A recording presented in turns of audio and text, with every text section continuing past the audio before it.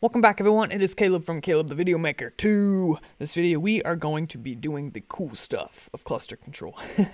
And this has to do with database automation and monitoring. So essentially, with ClusterControl we can write these scripts that will run regularly to check things in our database. So when we open our cluster, we can find this scripting area by going to Manage and then Developer Studio. And here, there's going to be a bunch of scripts that are already built in. So for example, you can go to S9S, MySQL, and then let's say schema, for example. And then in here, one of them is schema check no PK. And essentially what this script does is just make sure that your tables have a primary key. This language here is called a domain-specific language, or sometimes it's shortened DSL. And essentially what that means is it's a language that has absolutely no purpose or value outside of this application, which is kind of sad, but it is very similar to JavaScript. You can see it even ends with a .js, so it's really not that confusing if you know anything about JavaScript. There's just a couple differences you can find online on the Several Nines website. There are basically two categories of scripts: those that get ran on a schedule, which are called advisors, and those that you can run as needed. The ones that are ran as needed might just be used to simplify a complex process. Our goal is to do as few things by hand as possible, so scripts are very good for us to use. So a little bit more on the advisors. You can click this little advisors button right here. That's going to list the advisors that we have set up. These are the ones that run regularly. And you can see there is a little pink box saying how often these are ran. So if you scroll down to the bottom, you can see the one that I'm talking about, tables without primary key. This runs every 20 minutes. And it runs this script, schema underscore check underscore no pk.js. So that is what an advisor is. So to understand these scripts a little bit more, I want to go through a specific one and break it down. So let's close out of this. The specific script that I'm interested in is in this S9S folder, and then MySQL, and then what it is in is called programs. So open programs, and the one that I want to look at is change user password. This is a very simple script that you could start with to look through it, see how it works. The very first thing you should notice is this include. And this is actually referring to another file. If you open that location, common, there's this MySQL helper.js. So we're just essentially taking this script right here and plopping it right here. And what this script does is allows us to connect to our nodes. The way this script works is there's some variables up here in all caps, almost as if they're constants, and what you do is you just plug in a value here, and that's going to be used throughout the program. So it says here, change me, and then you're also going to put the user that password applies to. This variable here is the command that's actually going to be ran, and then this function main, that is where the actual code starts running. So when you run this, it's going to start right here at line 11. This is just going to run line by line. So it's going to look at this first line, do something, and then it's going to go here, do something, and so forth. Now, if you don't have any coding experience, that's okay. I'm going to try and keep it simple. If you do have coding experience, I'm sorry if this is a little too simple, but got to find a happy medium here. The very first thing, let's look at this var hosts equals cluster : MySQL nodes, parentheses.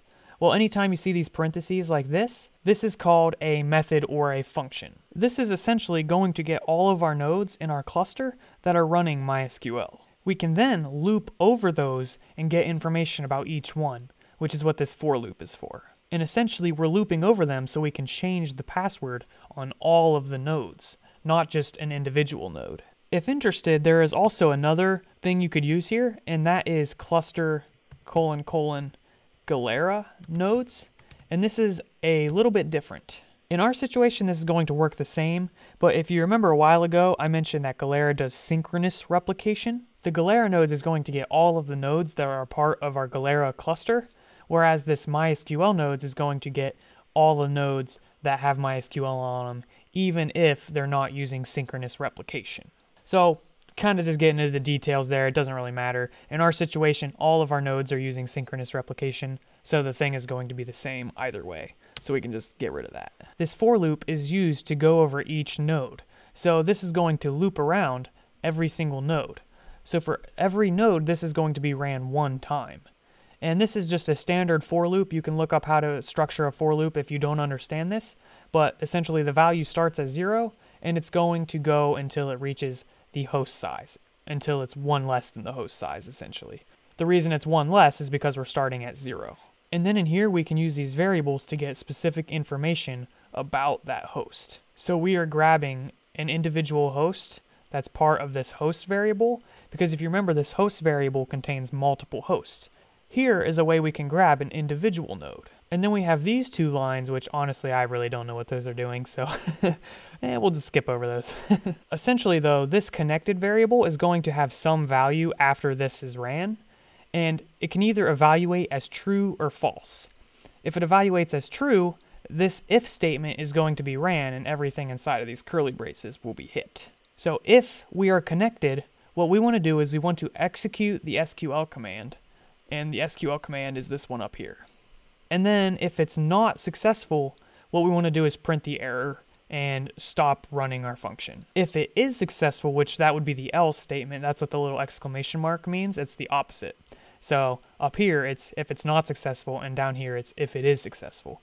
What we want to do is we want to say the password for this user on this host name has been changed. And then once it loops through all of them, and if they're all successful, it will return true. And then that can be used as an indicator as whether this thing worked or not. Now that you have a little bit of a better understanding of how writing scripts works, it's important to know how do you actually run these things. Well, that's what these commands are up here for. Compiling is going to check for any syntax errors, so making sure you didn't type anything incorrect. Compiling and running is what you're going to want to use to actually run the thing. Once you do that, and let's say you want to schedule it regularly, you can make it an advisor. If this particular part of the series has interested you, I'm going to refer you to 2 articles on the Several Nines website. So the first one is ClusterControl Developer Studio, Write Your First Database Advisor. This is going to go through all the details of how you do that, and this one's a little bit more advanced, so you can really learn more than this crappy video. The other one, which might be a little bit more advanced than this one, is called Creating Your Own Advisors in JavaScript. So if you scroll through this, you can see all the information it talks about and so forth. And just so you know, it actually is not JavaScript. You can read it right here. ClusterControl DSL, domain-specific language, which allows you to extend the functionality of your cluster control platform. The DSL syntax is based on JavaScript, but it's not JavaScript. It's very, very, very similar to JavaScript, and there is an article out there showing all of the differences. So yeah, guys, that's all I got for you today. Hopefully you've enjoyed this video. If you've liked what I've come up with so far in this series, please leave me a comment and we'll see if there is anything more I could possibly teach you guys. Also, be sure to bug Several Nines and be like, yo, Caleb Curry taught me about your stuff. You should help him out more, help him get some more videos up, etc. That way they can come to me and maybe we can work on some more videos together. I hope this series has really encouraged you to understand databases even more than you have already. And this is really great because this is going beyond just a database for a small website. We're talking really large websites or just applications that companies are using. So this is really cool. That is all I got for you guys today. So if you've enjoyed, please subscribe and I will see you in the upcoming videos. Thank you for watching. Really appreciate it.